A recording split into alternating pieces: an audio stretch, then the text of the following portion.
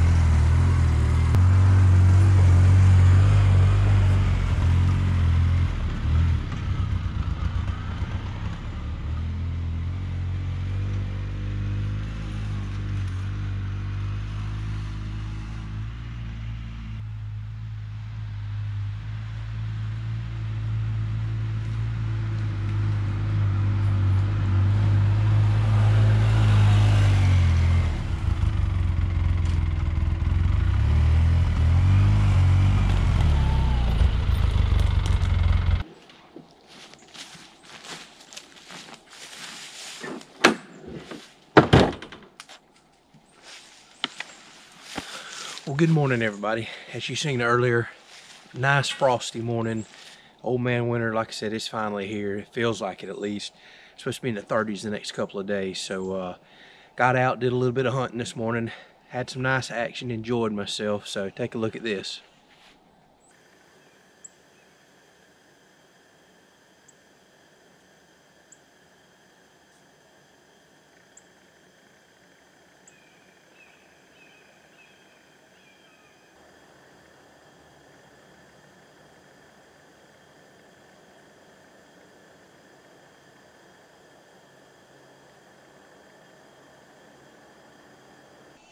So as you can see, the does came out.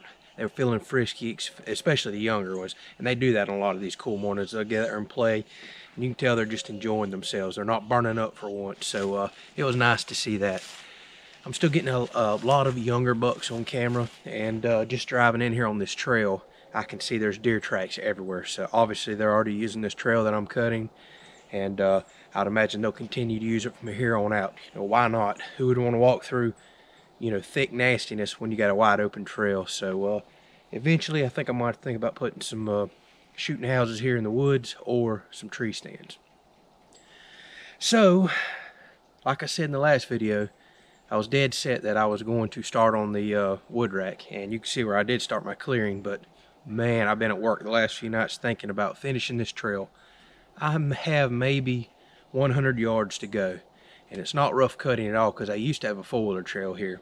So I want to clear that out so I've got a full access around the property. Why not? It won't take me long. And then I can go build the wood rack. We'll jump on that on the next couple videos. I'll come back in here at some point, maybe before or after the wood rack, chip up all the limbs that I have and pick up all the firewood. Might as well get it out of here because that's what I'm building the wood rack floors to split some of this. And then I've got some down trees out here and a big green live oak that's dying on the back side of the property that I need to cut down, and we'll split it up for some firewood. So while it feels nice and great, let's get started.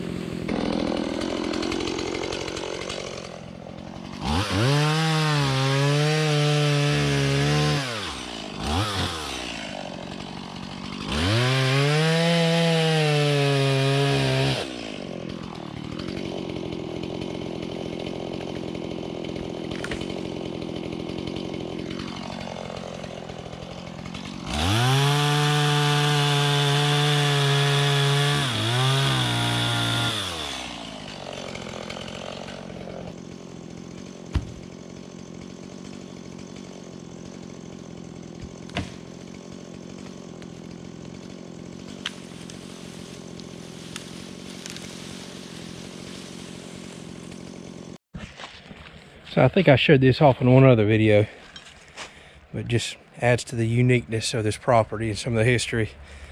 There's clay pits just as far as the little camera can see. And there's cliffs out there that are, I don't know, about where my finger is. So, pretty unique piece of property up here. For example, if you come over here,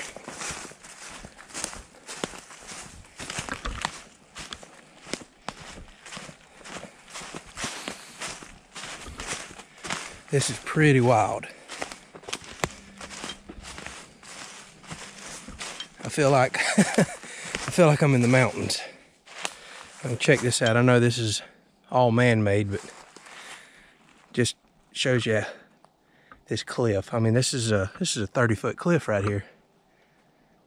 Pretty cool to see stuff like this in Florida. Makes me feel like I'm up in North Carolina or something. I mean, I don't see how some of these trees are standing. Like these couple cherry trees up there. I can look all the way up underneath the roots. So these will probably be hitting the ground at some point in the future. Look at that oak tree right there. I can look all the way up underneath the roots there. But this is ultimately what they were down here for. You can see how dried out and blocky this is. It's just clay.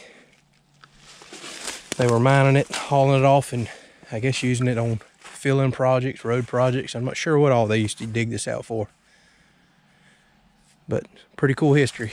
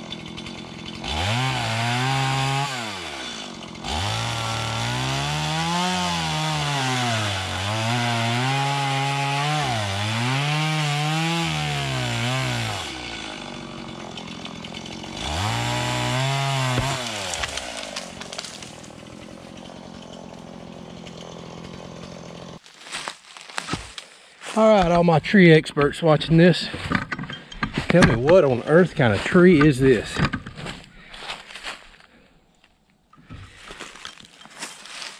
I have never seen one seep white sap, resin, whatever that is out of there. That is crazy. It looks like milk. Very interesting. You can see over here it's doing it on all the limbs. Got a green, really mushy, wet, just center. And all around the bark is white, just leaking white. Really strange tree. Never cut one like that before. Kind of looks like a China berry tree. Is that what y'all think it is? Kind of more of a weed than a tree to me, but they grow around here.